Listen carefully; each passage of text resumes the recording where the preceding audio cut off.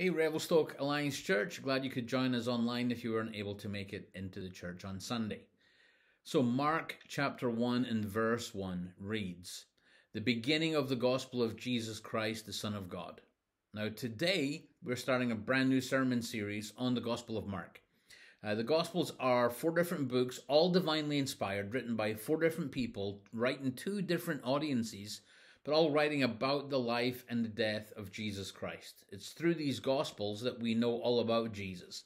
And so as we make our way through this book of the Bible, we will start to see clearer and clearer who Jesus is, and who knowing Jesus is vital to every single aspect, to everything we do in our lives. So this sermon is the intro sermon. We're just going to set the groundwork for the rest of the sermon series. And we're going to look at a few things today. We're going to look at who was Mark. Who's the author of this, the Gospel of Mark? Who is Mark? We're going to look at, secondly, to whom and when and why he was writing. Who was he writing it to and why was he writing it? 3, we're going to look at what is a gospel. What is a gospel? And fourthly, we're going to look at why does it matter to me today, any of these things. So first of all, who wrote the Gospel of Mark? Who was Mark? It's a good question. Now, the original manuscripts don't include the name of the person who wrote this book. Not like many of Paul's letters, for example, that start out or end with a greeting like, "I, Paul, greet you," in the church in Corinth. So we know that Paul wrote it. It's right in the manuscript. This manuscript didn't have the name of the author on it. None of the Gospels did. However, as the 4 Gospels of Jesus were collated into one volume, early church leaders labeled each of the Gospel according to who wrote them. And thus the authors were identified early on as being Matthew, Mark, Luke, and John. But Mark who? None of the 12 disciples were called Mark. So who was Mark? Very early church tradition has it that this Mark is none other than John Mark, who we have met in our sermon series in the book of Acts. You might remember the incident where Paul and Barnabas take John Mark with them on a missions trip. John Mark bails on them halfway through, and when they return and they purpose to go on a second missions trip together, Barnabas wants to bring John Mark again. Paul absolutely does not want to bring him, so they end up arguing like fiercely over this, and the ministry team of Barnabas and Paul split up. Barnabas goes off with John Mark to preach the gospel, and Paul teams up with Silas instead. Later on in the epistles, we read that once Paul is in prison in Rome, that John Mark and himself have reconciled, and that John Mark is in Rome with him, again doing ministry, looking after Paul when he was imprisoned. And again, early church tradition has it that when John Mark is in Rome doing ministry with the imprisoned Paul, he takes the opportunity to sit down with Peter, one of the main disciples, and he writes down Peter's recollections of Jesus' life and ministry. So empowered and inspired by the Holy Spirit, John Mark served in ministry with Barnabas, Peter, and Paul, is in Rome and starts writing down Peter's memories and interactions with Jesus. So in some ways, this is the gospel according to Peter as told to John Mark. So that's who John Mark was and how he gathered the information to write the gospel. Now, to whom and when and why was he writing this book? That's another very good question. The gospel most likely was finished sometime around 65 AD, very shortly after the Roman persecution of the Christians had started in Rome under Emperor Nero, after both Peter and Paul were killed for their faith, but before Rome marched an army into Jerusalem and burnt it, including the temple, right to the ground. So Christian persecutions, Nero is insane and he's targeting Christians. He's killed both Peter and Paul. Rome hasn't marched their army into Jerusalem yet, but that's only a few years away. Right in that period is probably when John Mark wrote this gospel. Now, just imagine, if you can, Nero in his full state of madness, feeding Christians to the lions in the Colosseum, dipping Christians in tar and setting them alight at night to illuminate his gardens. Both Peter and Paul, the main leaders in the church, executed perhaps even on the same day as part of sweeping persecutions. Can you imagine just exactly how the Christian community in Rome particularly was feeling? Now, much of Mark's gospel focuses in on the humanity of Jesus and the frailty of his disciples. And yet, a lot of it is concerned with offering comfort and courage and counsel to Christians suffering violent persecution. Additionally, little interesting fact, this was the first of the 4 Gospels to be written. So it's the oldest of the 4 Gospels. So the chances is that John Mark, writing a Holy Spirit-inspired Gospel using previously written short versions of Jesus' sayings and teachings, along with the recollections of Peter, who was an eyewitness to all the events of Jesus' life and death. He was writing this gospel to Christians in Rome who are under incredible persecution from a mad emperor who has recently killed thousands of Christians, including Peter and Paul. So that's the sort of the context, the setting of the gospel. But what exactly is a gospel? Another great question. Now, before I answer that, and I will come back to it in a moment, I want to give you just a very brief history of the Roman Empire. I know that sounds a bit of an oxymoron, a brief history of something that lasted like 1,000 years, but let's see if we can just cover like the first 500 or so years of the Roman Empire, 700 years of the Roman Empire, in just a few minutes, just sort of briefly touching on a few key events. So Rome, the city, was founded in 753 BC. The tribes that made up the city of Rome were initially ruled by a single king. Romulus was the first king, and that monarchy lasted for 244 years. And then the last king was called Tarquinius Superbus. He was what a great name. Tarquinius Superbus was the last king. So 244 years, Rome was a monarchy ruled by a king.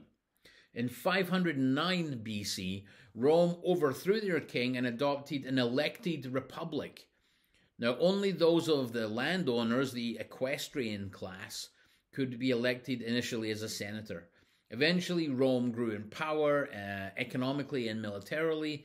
The middle class, the businessmen, the skilled craftsmen, etc., they grew in stature and power and wealth.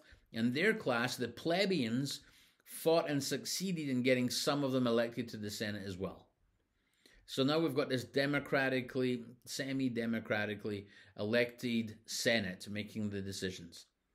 Now, meanwhile, as this is moving forward, that's politically, militarily, the Roman army, with its legion formation and iron swords, an incredible system of roads, started to conquer other nations around them.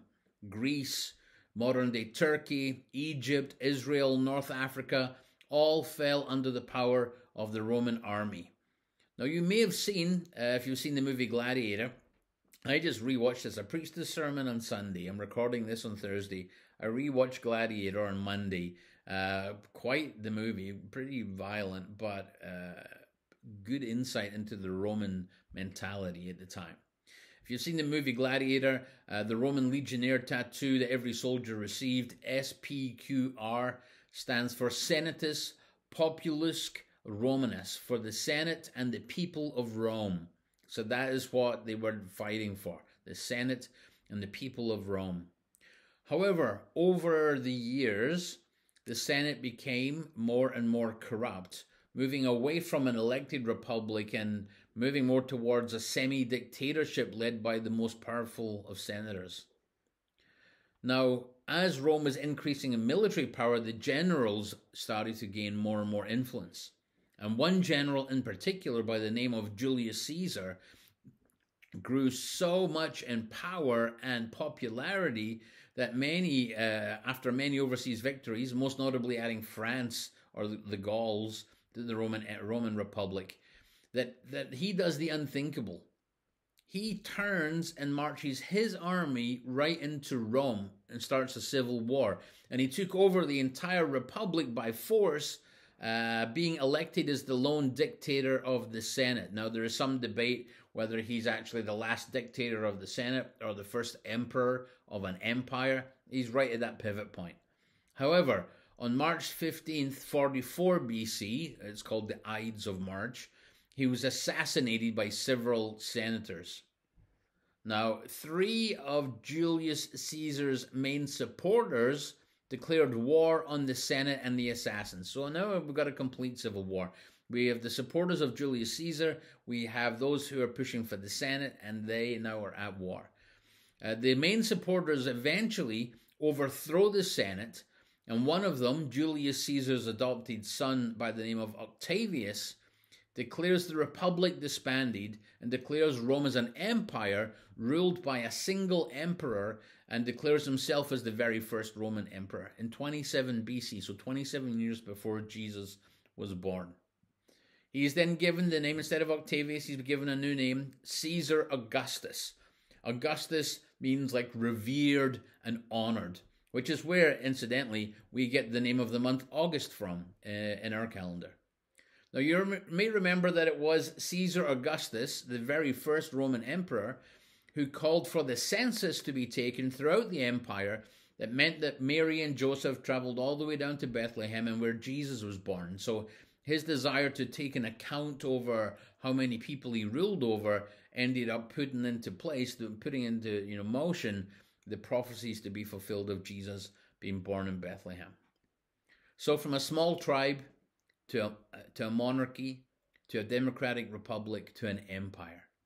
Now, this might sound familiar. If you think it sounds a little bit like Star Wars, you are correct. Star Wars obviously took a lot of this tension between Senate, a republic, and the empire and made, a bazillion dollars out of it. Anyway, all well and good, you may say, but what does Caesar Augustus have to do with what a gospel is? I'm glad you asked that question as well, because Mark borrowed the word gospel from Caesar Augustus himself. The word gospel in Greek is euangelion, which means good news. Now, Augustus decreed his euangelion, his gospel, to be proclaimed throughout the Roman Empire long before Mark used the word to describe the life of Jesus. An inscription found in Pt1 in modern Turkey refers to Caesar Augustus by saying this: "The birthday of Augustus has been for the whole world the beginning of the gospel, the euangelion concerning him."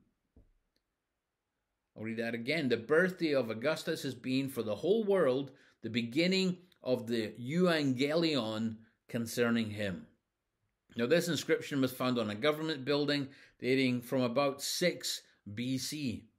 And here's more of what it says, which gives us insight into how the Romans understood the gospel concerning Caesar Augustus. This is more in the same building.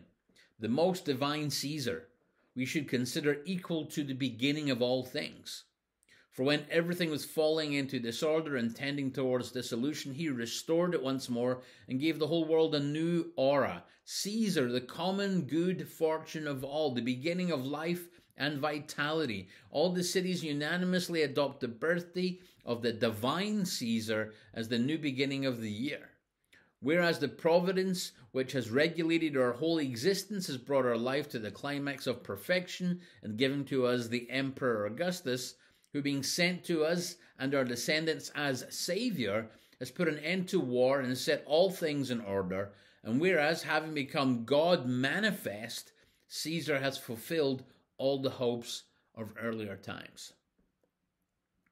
Right? That's the gospel of Caesar Augustus. He's the beginning of life. The calendar starts afresh with him. He is Rome's savior. He's bringing peace and order and good fortune. His gospel declares that he is the manifestation of God himself. His coins would bear the inscription, "Savior of the world." The birthday of Augustus has been for the whole world the beginning of the gospel concerning him. The beginning of the gospel concerning him. Now, how does Mark open up his account again about the life of Jesus? Mark 1:1, the beginning of the gospel of Jesus Christ, the Son of God. Written to Christians in Rome, suffering death and torture at the hands of the latest Roman emperor. Mark wanted his hearers to ask the question, so who truly has the gospel? Augustus? Nero? They seem to hold the power, or does Jesus have the gospel? And if so, then what is the gospel? What is the euangelion? What is the good news? Now, is the good news about power and might? Because Rome's armies dominated all other armies at the time? Is the good news that Rome is politically, financially, and militarily the dominant nation? Is that the good news? That through their subjugation they bring peace to other nations, the so-called Pax Romana. Therefore you should bow down and worship Caesar. If that is true, then the Roman ethos of might makes right should be your life motto. You should be the one seeking to dominate rather than be dominated. That you should use whatever means available to you to climb as high as you can within your lifetime. Those are very Roman values. And yet, we're going to read about a carpenter, not a general. About a teacher, not a Caesar. We're going to read about love and sacrifice, not domination and subjugation. We're going to read about God himself, not just a man. We're going to read a very different gospel than Caesar Augustus's. Now, why does any of this matter to you today? That's a really good question. I'm glad you've asked that one as well. In our day and age, Canada, 2022, the overriding philosophy is not one of domination. Thank goodness for that. Attitudes of domination and brutality are being rejected. The residential school system, for example, rejected and condemned, as they should be. Racism, rejected. Sexism is being rejected. But what is being exalted and commended is the highest good then. What is the gospel of our age? What is our culture saying is the way to peace and prosperity and the good life? We've talked about this before. In this postmodern world, the highest goals of life, the most fulfillment to be found, the purpose of your existence, the place where you can find your own Pax Romana, is through the identification and expression of your inner desires. That is what our postmodern culture would say.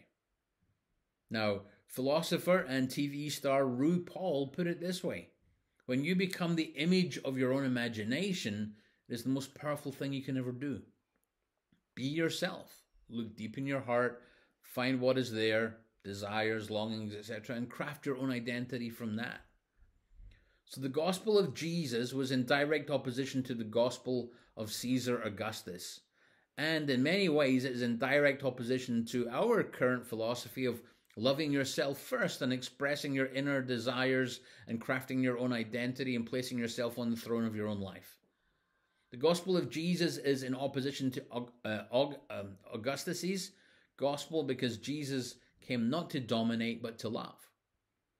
And it's in opposition to today's gospel because Jesus came to serve others, not to put his own self-interest and self-expression first. He came to sacrifice for others.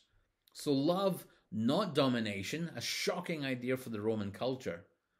Self-sacrifice for others, not self-expression of your own desires, a shocking idea for our culture, which is incredibly narcissistic in nature. Our Canadian culture might be different from Rome's, but we are equally confronted with the same question. Which gospel will you follow? Which road leads to life? Where do you find meaning and purpose? How do I orient my life? Philippians chapter 2 puts it this way. This is the Apostle Paul writing. Chapter 2 and verse 3 onwards. Do nothing out of selfish ambition or vain conceit. Rather, in humility, value others above yourselves. Not looking to your own interests, but each of you to the interests of the others. In your relationships with one another, have the same mindset as Christ Jesus, who being in very nature God, did not consider equality with God something to be used to his own advantage.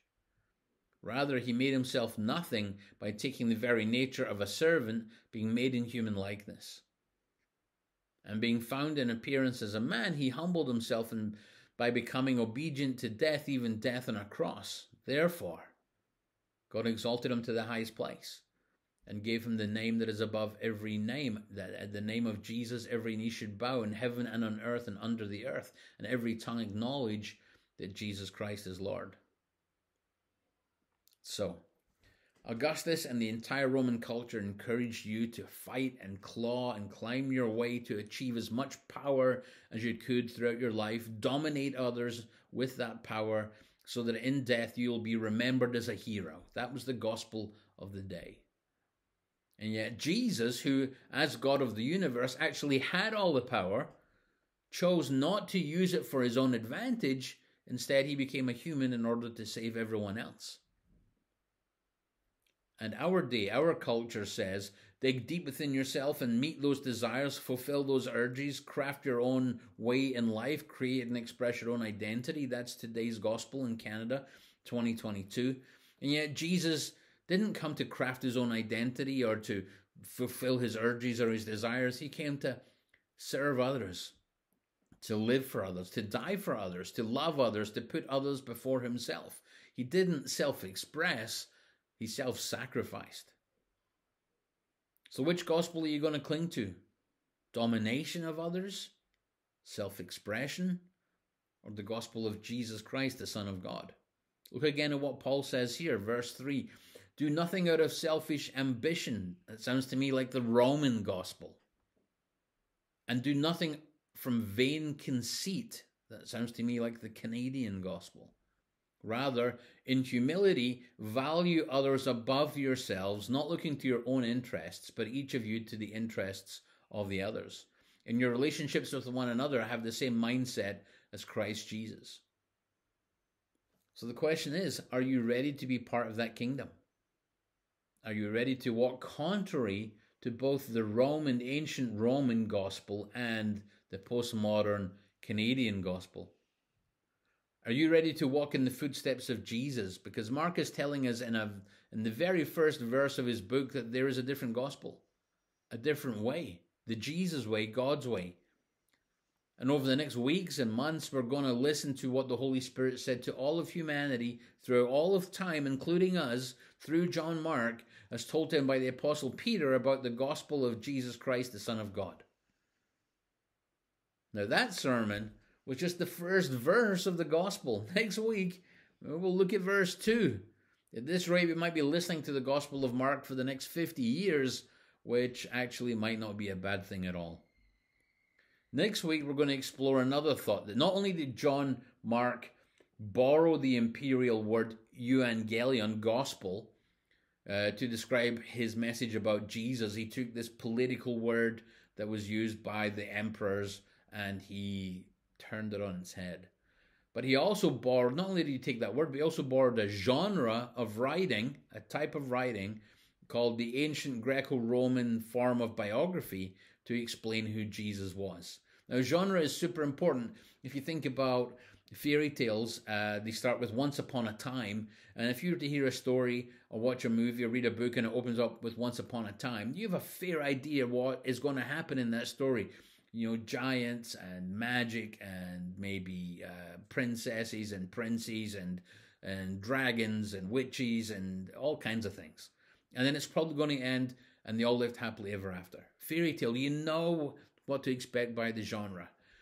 Same if you listen to a country music song, first few, steel guitar twangs, the first line about a pickup truck. Maybe you know it's going to be about fishing and about dogs and maybe about a girlfriend or a heartache or a breakup or something. There's certain content that follows with an expectation of genre. And it's the same with the autobiography, the ancient Greco-Roman genre of autobiography. Is Mark, if it becomes evident that Mark is using this genre of writing, there are certain expectations that come along with that genre. But as we're going to find, Mark also turns those on his head, and that has a meaning in itself as well. So Mark's going to do something very surprising with that genre. You'll have to tune in next week to find out. All right, thanks for joining us in the first sermon in the brand new sermon series, Gospel of Mark, chapter 1 and verse 1. Have a great week. Bye-bye.